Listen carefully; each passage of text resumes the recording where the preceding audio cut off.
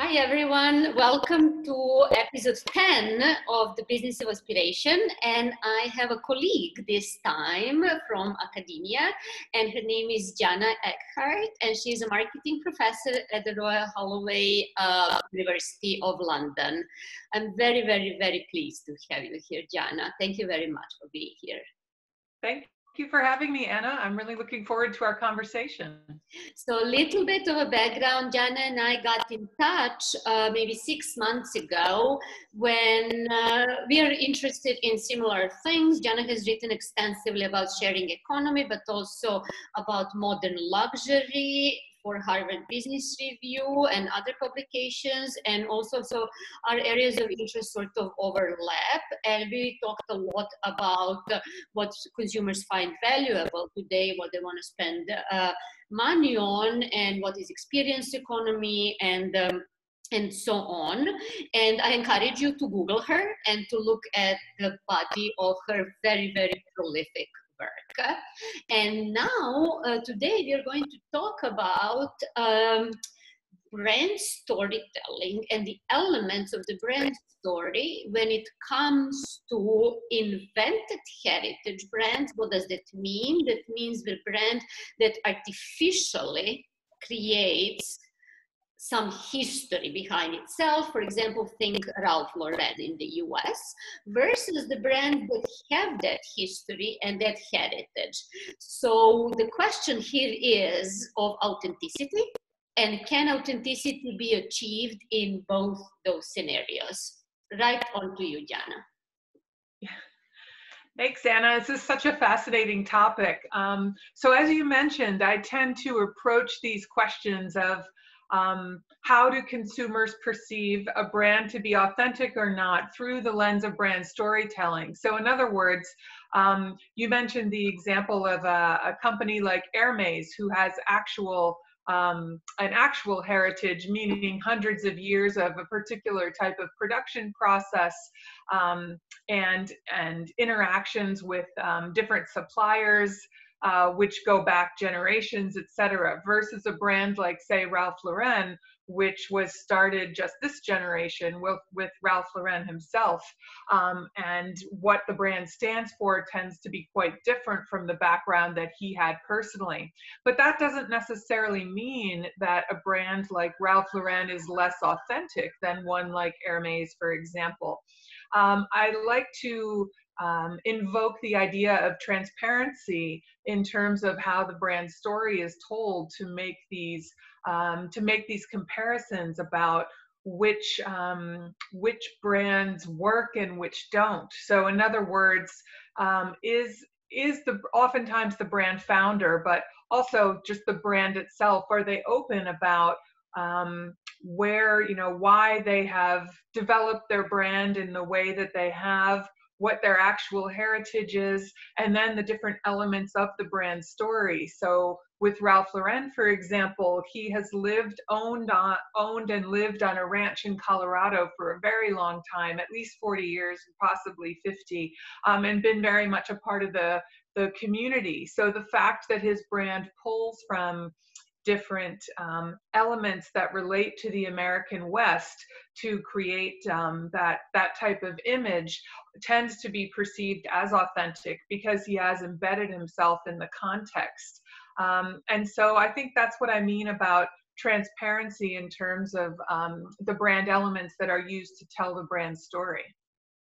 Right, and if we stay on the example of Ralph Lauren, when he first sort of started weaving that myth, started making the myth of American aristocracy on the East Coast of the United States, the Hollywood royalty, the Great Gatsby, that sort of like New England lifestyle that was invented, that probably people who led that lifestyle didn't completely identify with, that he sort of like translated through his merchandising, through his product design, but most importantly, through design of his stores. When you see like on the Madison Avenue, the Ralph Lauren house, you literally enter the house. So what we say are other elements to convey that authenticity of invented story? And also, is there any other brand that sort of is successfully using, you know, because now we are seeing the brands for like 1982, like sort of that heritage is you know, a brand building element.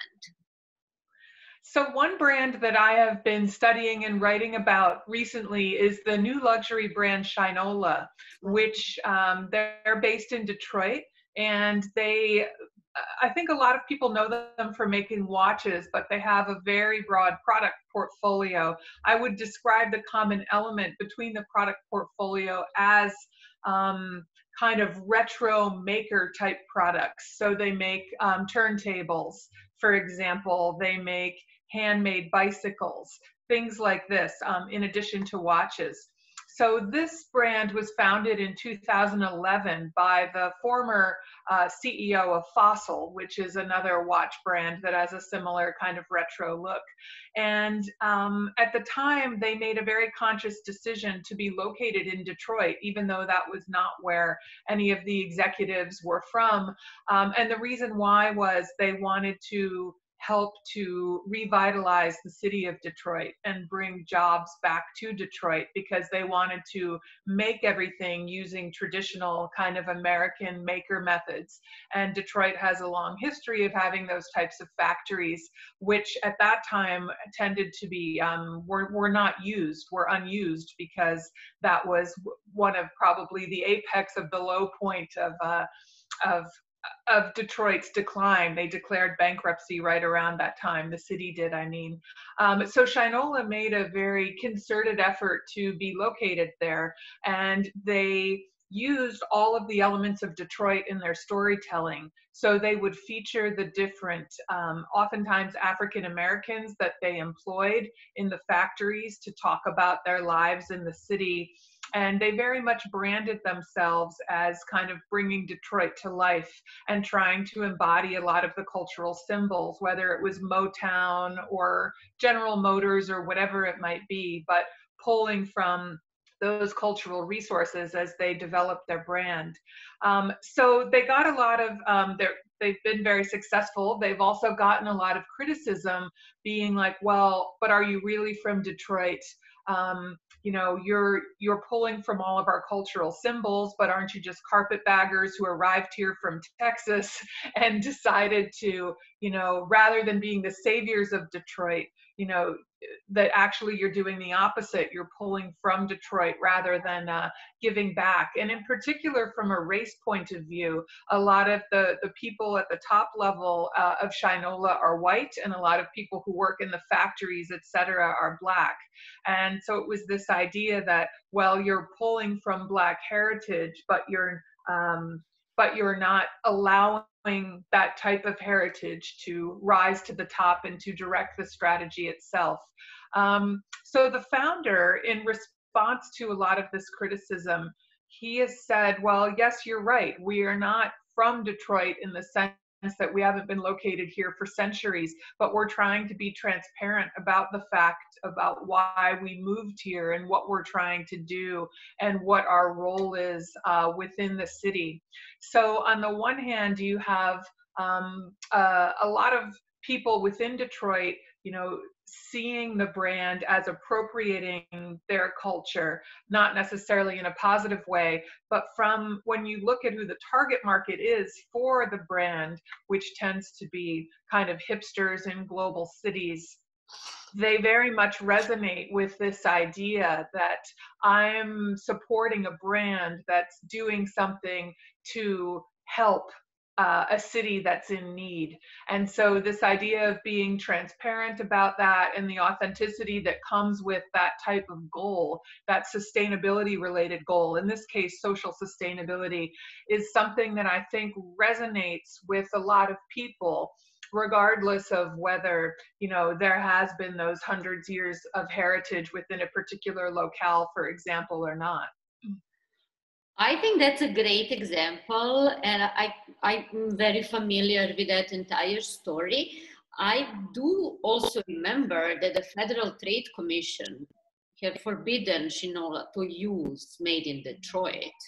So because they're not made in Detroit, so I guess like, what are they then doing if they're not even made there, if they're produced somewhere else? Yeah, so the term that they have to use now after that Federal Trade Commission trial is they use the term built in Detroit. So what they're doing is they're taking parts from Together. Switzerland in the case of, yeah, exactly, in the case of watches, and from China in the case of some of their other products, and they're assembling them basically in the factories there. Right. So they have to use the term built now rather than made. Right. Well, I think like the transparency aspect is really important. And I think that that is something that is actually missing from a lot of, a lot of newly invented heritages, if you will, because you've seen Europe in the past maybe 20 years, 30 years, 40 years with deindustrialization, when actual production of things has been moved to China and off-sourced, they started creating value and basing their growth on enriching things from the past. So they would go and they would say, oh, this region, the poor village at the south of France or Provence, we're going to rebrand it. We are going to create around it. So when you buy cheese, it's like made in, from the cheesemongers they were doing the same thing 300 years ago. Or this vineyard is now going to become we're going to make it really famous because we're going to put a label, the branding on it. But the transparency there is really missing, I would think, that because the entire thing is the invented story. It's not untrue, but it's not necessarily as luxurious as they would like to present it. Yes, absolutely. And I think in the end, it comes down to whether consumers can access the information that shows that it's not necessarily true or not. So a great example of this that I love to teach in class actually is the Stella Artois beer. So this is a beer that, yeah, in Belgium, where it's from, was very much a sort of regular to low level beer, not a high level beer. And when it was bought by the large conglomerate at the time, InBev, they decided to make it their global flagship, and they invented an entire tradition around Stella Artois as they introduced it around the world as a premium beer. They would give pubs lessons in how to sweep the foam off of the top when you do it from the tap, and all sorts of things. They had a pricing policy that if you order it at a bar, it has to be at least kind of 25 cents above whatever the top beer was costing at the time. And in a very sophisticated way, a lot of people really bought into the idea that this was something that was a premium product and that had hundreds of years of heritage, as a brand that was at this very high level. And people didn't really realized this for quite a long time, maybe like a decade. And then all of a sudden you started to hear all these stories about, oh, well, I'm from Belgium and this was the cheapest beer we could get when I was growing up. But those types of stories didn't really make it onto mainstream social media, if you will, till quite a long time later. And so it's really interesting so you have these examples of, I guess, what can be called inauthentic storytelling in that sense. But unless the information is readily available, people don't really spend a lot of time investigating these things. So it can take quite a long time for that that realization or that inauthenticity, if you will, to surface. Yeah, and my question then is, does it make it less authentic? Then, because it's like packaged in such a short period of time and sort of like retrofitted versus something that's been like 100 years ago. I think that like it maybe doesn't make it less authentic because the rituals are real. Yes, I agree. I mean, I don't think it makes it less authentic. I mean, I guess you could talk about invented heritage. So in that example of Stella Artois, there isn't hundreds of years of kind of, rituals and heritage that go behind it. but there is for Belgian beers in general, which is where Stella Artois took a lot of those rituals that they then introduced to all the global cities when they were introducing Stella Artois. So you could say it's invented heritage, but yeah, I wouldn't necessarily call it invented authenticity, because I think the people who enjoy that beer and who learn something about Belgian beer history, etc., you know, it is authentic to them. Right, that's what I'm thinking. Like Ralph Lauren is not less authentic because he invented a story. It's, you know, or because he was founded in the 60s than Hermes is. It's just different ways to conveying that authenticity. I guess like it's not product quality, it's merchandising, it's not craftsmanship, it's the store experience. So I think that can be like it's authentic store experience. I mean, if you will.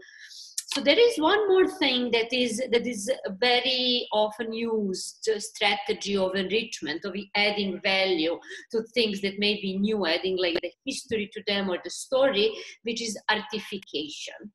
So for example, when Chanel wanted to go to China, they entered a new market by opening up a massive exhibition of Coco Chanel's life.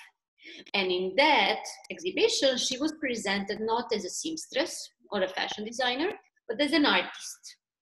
So as an artist, in a way that everything, her entire life through her school years had some sort of predestination, like the double C was already kind of seen as if she had an epiphany when she was a schoolgirl. Almost. So what do you think about that strategy as adding value? Because obviously, when you're buying Chanel, you think you're buying a work of art, you're going to be willing to pay way more than if you're just buying another bag, even if it's a Chanel. It's still just luxury. That's a great question. I think it applies especially to brands which are very closely tied to their founders, which is why Chanel is such a great example of that, because you have the ability when a founder is really well known, to transform them like that in a way that if you have a brand which isn't necessarily attached to its founder very strongly, you don't necessarily see that. And it's interesting that you mentioned that the Chanel example took place when they went into China. China, you know, being the world's leading luxury market, they are especially drawn to that strategy, I think.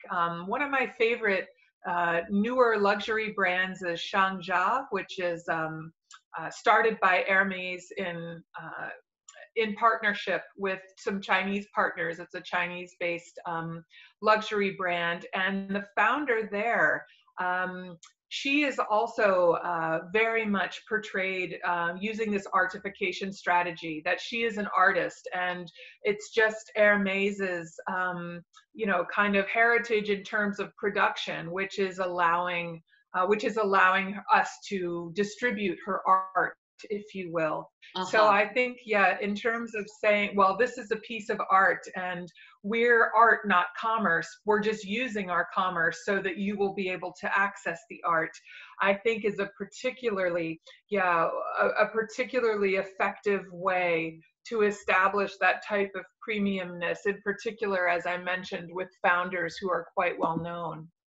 Yeah, because that's also a form of myth making, in the same way that you make a myth of like French wines or French cheeses or Spanish food. It is recently like the economy that's so much based on tourism. Of course, you need to brand cities and regions in order to attract them to that. So why not people as well? And most recently, I'm curious to hear what you think about this, is that Virgil Abloh had exhibition in Chicago Museum of Art, and I personally think that there's the same strategy as with Coco Chanel, to turn Virgil Abloh into this Renaissance man in order to create everything that he sort of creates as art or as culture. But it's unbelievably commercial strategy, and is very, very obvious, even maybe more obvious than Chanel, since Chanel was done as retrospective. She already achieved iconic looks in its own right.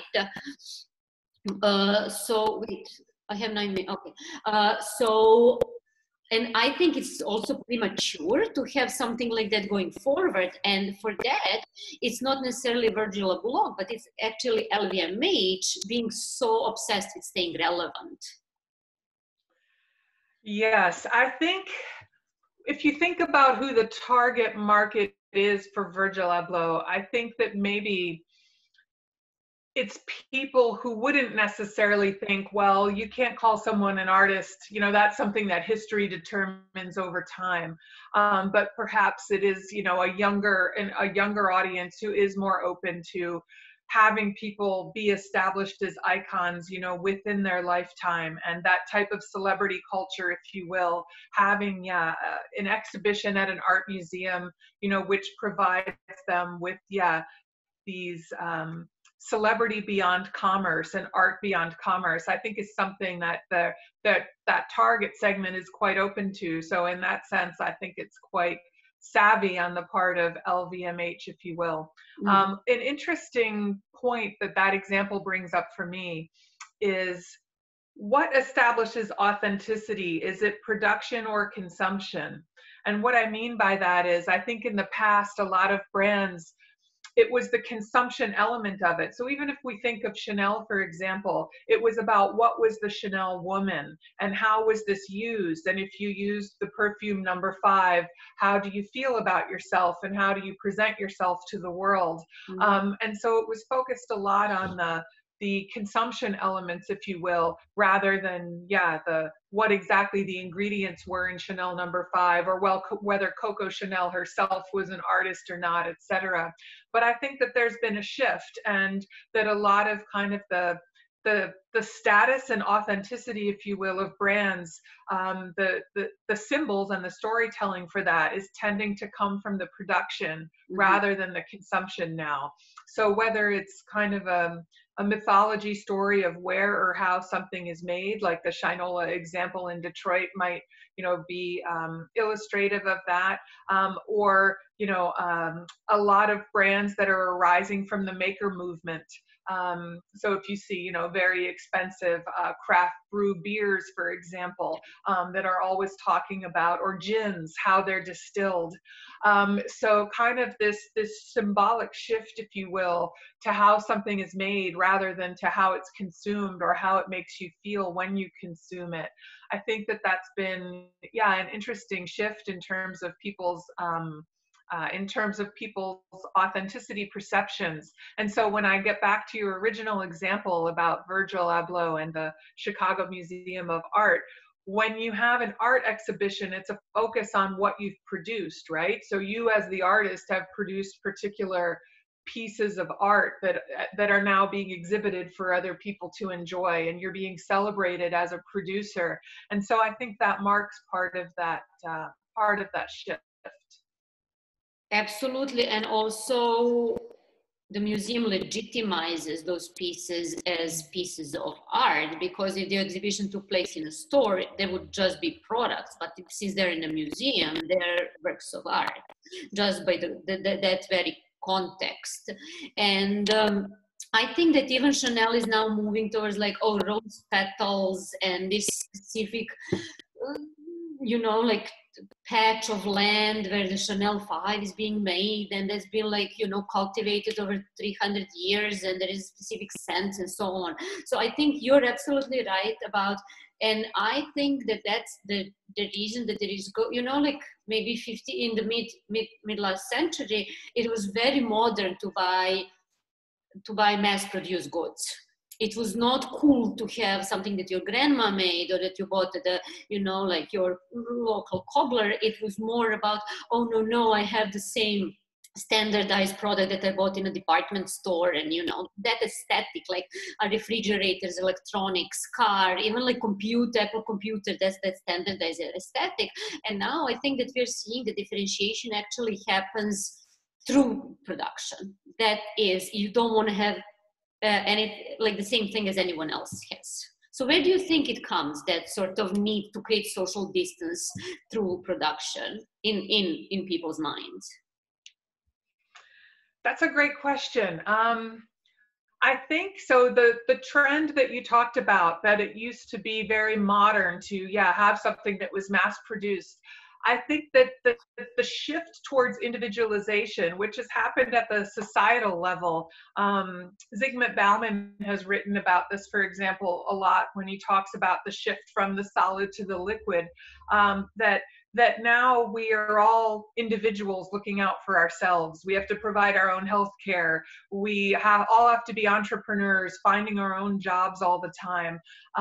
Every aspect of our life, we are kind of an individual rather than a part of society and being provided for by the government or whoever else might have done it in the past. And I think that mentality in terms of how we have to live now to exist and succeed within an individualized society also transforms into our consumption as well. So having things that are kind of mass produced, where it's not, yeah, that the form of production stands out. It's rather that the form of production is standardized, which gives us something, yeah, the same refrigerator that everyone else has. But rather it's the opposite. And it's, when you're thinking, how can I, as an individual, have my consumption reflect that, then things like, going to the farmer's market and getting some sort of heirloom tomato that it's impossible to get at the normal supermarket, or those types of status symbols which are more connected to the production itself. I mean, something like a tomato as a commodity is the most common thing ever. It's something that everyone can pretty much afford and access.